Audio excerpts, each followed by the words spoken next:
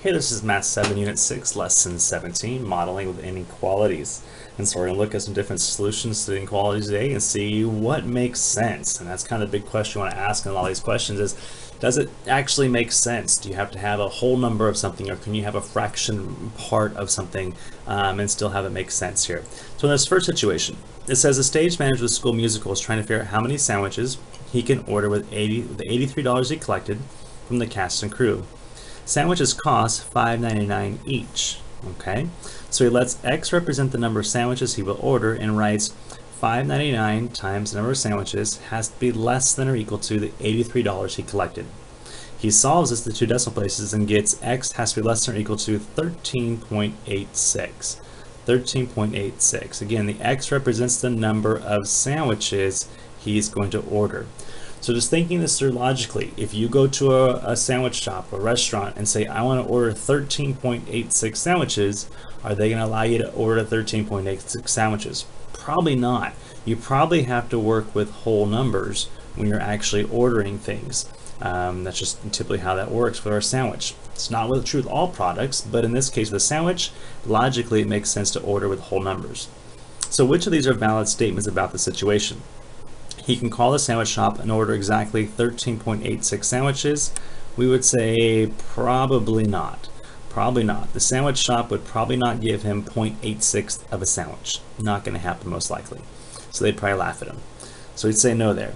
He can round up and order 14 sandwiches. This would be a no. And the reason it is no is because that's going to be too big. It has to stay under 13.86, so he can't go above that amount. Can he order 12? Yes, he can order 12 for sure, and he'd have a little extra money left. Can he order 9.5 sandwiches? Well, again, this would be one where he could certainly order 9. He could pay for 9.5, but will they sell him a half of a sandwich? That's a maybe. Hard to say. Can he do 9? Yes. Can he do 10? Yes. Can they do 9.5? That depends on the sandwich shop. Can he order 2 sandwiches? That would be a yes, he certainly could. And can he order -4 sandwiches? Well, while -4 is indeed less than 13.86, you can't really order a negative sandwich. It doesn't make sense, does it? And that's the key here.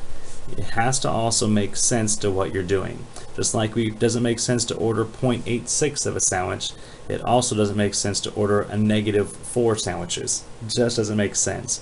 So sometimes with an inequality, while you might get a solution, you have to then use some logic to say, does it actually make sense? Could it realistically happen? All right, the second question is about an elevator. It says a mover is loading an elevator with many identical 48-pound boxes. So many identical 48-pound boxes. The mover weighs 185 pounds. The elevator can carry at most 2,000 pounds. Write an inequality that says that the mover will not overload the elevator on a particular ride, and check your inequality with a partner. Okay, so we take the mover, and he's 185 pounds, and we're going to add to that, we have 48-pound boxes. Each box is 48 pounds, and we don't know how many of those he has. But we know that it can't go over 2,000. So this combination has to be less than or equal to 2,000 pounds. It can't go over that. It could equal it, but that's the most that it could be. To solve this here, we would subtract 185 from both sides. And we'd end up with 48x is less than or equal to, in this case here, 1,815. We divide both sides by 48, and we would say x is going to be less than or equal to, and we get a strange number here, it's a decimal, 37.8125. Now again, x represents the number of boxes, okay? These are the number of boxes he could take into the elevator. Is he going to take in 0.8 of a box? Probably not. He's going to take in a whole box most likely.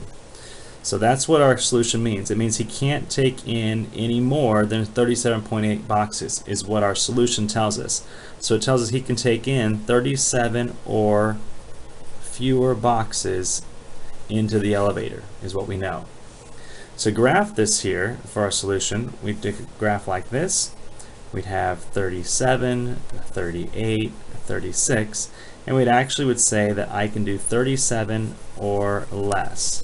And again, I'm not going to graph the 0.8125 over here. I'm not going to graph that spot because there's not a box that is only 0.8125. Either it's a box or it's not a box because they're all identical. All right. So I'm going to take a whole box or not a whole box. So that's why I would make the graph be at 37 itself. The fourth question, which is on my next page, is if the mover asked, how many boxes can I load in the elevator at a time? You would say 37 or fewer boxes is what he could do. Couldn't do any more than that. 37 is the max, but he could always take less. All right. In the next activity, it's an activity for you and your class. It says your teacher will give you a problem card or data card, and don't show your card to your partner. And so you're going to look at the problem and think about information you need to ask from your partner. The data card, answer the questions they ask, but make sure they ask you for a specific piece of information and work those things out so you can solve some problems together with a partner.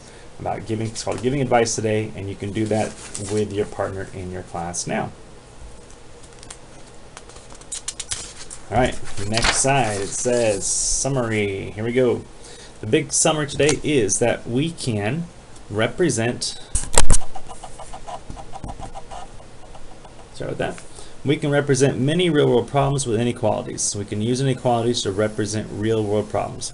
Whenever we write an inequality, it's important to decide what quantity we're representing with a variable. So what does that variable represent? And after that, we can connect quantities in the situation to write an expression and finally a whole inequality. So think through what you're doing, but the big thing here is we have to decide if the final answer makes sense in the context of the situation. So whatever you end up solving, does it actually make sense? Can you put a half of a box on the elevator? No, it's still a whole box. Can you order 0.8 of a sandwich? Probably not. So think about, does it make sense logically? All right, let's pause there and take a moment to do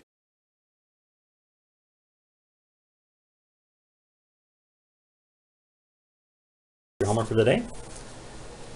All right, and here is today's homework, Unit 6, Lesson 17. It says 28 students travel on a field trip. They bring a van that can seat 12 students. Got it. Elena and Karen's teacher asked parents to drive cars that seat 3 children each and to transport the rest of the students. Elena wonders if she could use the inequality 12 plus 3n is greater than 28, or 12 plus 3n is greater than or equal to 28 to figure out how many cars are needed. Okay, Karen doesn't think it matters in this case. Do you agree with him and explain your reasoning? Well, let's just solve it real quick. Let's do this. If 12 plus 3n is greater than 28, and we solve this, we would subtract 12, and you'd have 3n is greater than, in this case here, 16. Divide both sides by 3, and n is greater than 16 over 3. 3 goes in there 5 times with 1/3. So here's our dilemma, is that n stands for what? N is the number of cars. All right, so if this was n can be equal to 5 1/3 cars, is that possible? No, 5 1/3 cars is not possible. So we would not be able to actually use this equation because it's not possible. We can't have kids in 1/3 of a car. It's just not going to work out. It means that we're going to have something greater than 5 1/3. We need 6 cars to make this work. So the equation that he would need to use is going to be, or Elena needs to use, is this one here, because that tells me it has to be greater than that amount, because you can't have 1/3 of a car.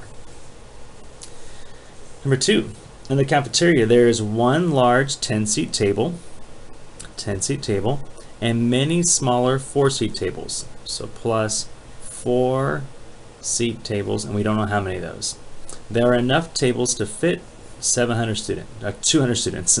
So all those together is going to be greater than or equal to 200 students. No problem. All right, that's our inequality. This one, 5 barrels catch rainwater in a schoolyard. 4 barrels are the same size, and the 5th barrel, so 4 times the amount of rainwater, plus the 5th barrel holds 10 liters. All right, so 4 barrels are going to catch some amount of water here, and then another one catches 10, and that's going to hold at least 200. So it's going to be here greater than or equal to 200 liters of water. So there's an inequality. Now we have two inequalities that look almost identical. Okay, granted I switched the order of these around, but for the most part they're the same. So how are they similar? They're similar in the fact that we have the same numbers, the inequality is going the same direction. That's all the same there. If we solved them, we'd end up with the same solution. But how are they different? They're different in terms of the does it make sense kind of question, all right? Because this one is tables, okay, with letter A, tables need to be whole numbers, right? I can't have a part of a table. It's just not going to work out too well. Now for the B side, I can, because I'm dealing with liters, I can have varying amounts of liters in there. I don't need a whole number there. I can use a fraction. I can have a decimal value. Those are going to be okay in this equation there. So that's the difference, is in terms of the logic, does it make sense? I have to have a whole number solution here. I can use some fractions or decimals here because these are liters and it's what's on the inside. I can have varying amounts of a whole liter inside of a barrel. All right, number 3, I'm going to solve these equations here. So for the first one, we're going to divide both sides by 5, right? Negative 60 divided by 5 is a negative 12. So we have n minus 4 equals negative 12. Let's add 4 to both sides. Negative 12 plus 4 is a negative 8. So that's that one. For B, we have negative 3t plus negative 8 equals 25. I add 8, so negative 3t equals 33. I divide both sides by negative 3, and t equals negative 11. This one here, we have 7p minus 8 equals negative 22. I add 8 to both sides. 7p equals negative 14. Divide both sides by 7, and p is equal to negative 2. For D, we have 2/5 times j plus 40 equals negative 4. I'm going to multiply by the reciprocal, so that j plus 40 equals negative 4 times 5 is negative 20, divided by 2 is negative 10. I'm going to subtract 40, so that j equals negative 50. And our last one here, 4 times w plus 1 equals negative 6. I could distribute first or I could divide first. It doesn't really make a difference. This becomes w plus 1 equals negative 3 over 2, or negative 6/4 if you want to keep it like that for now, 6/4.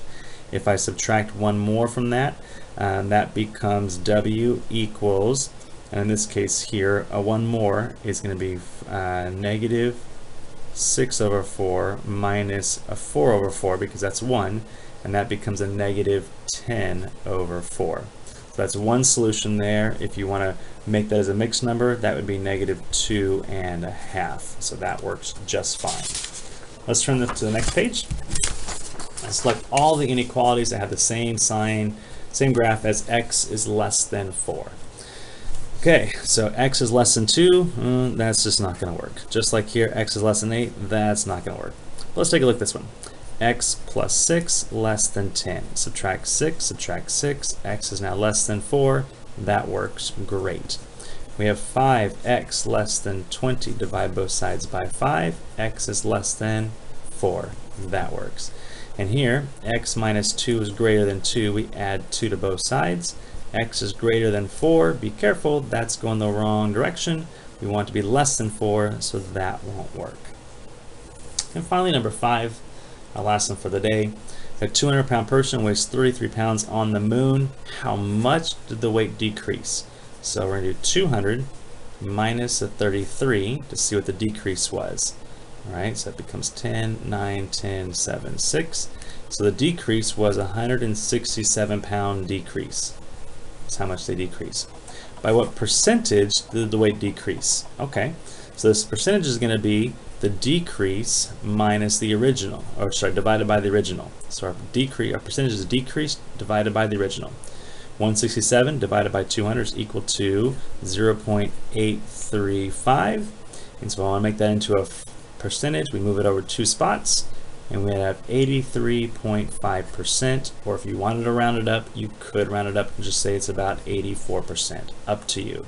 So both answers would be okay for me. Alrighty, and that's it for today. We will see you next time.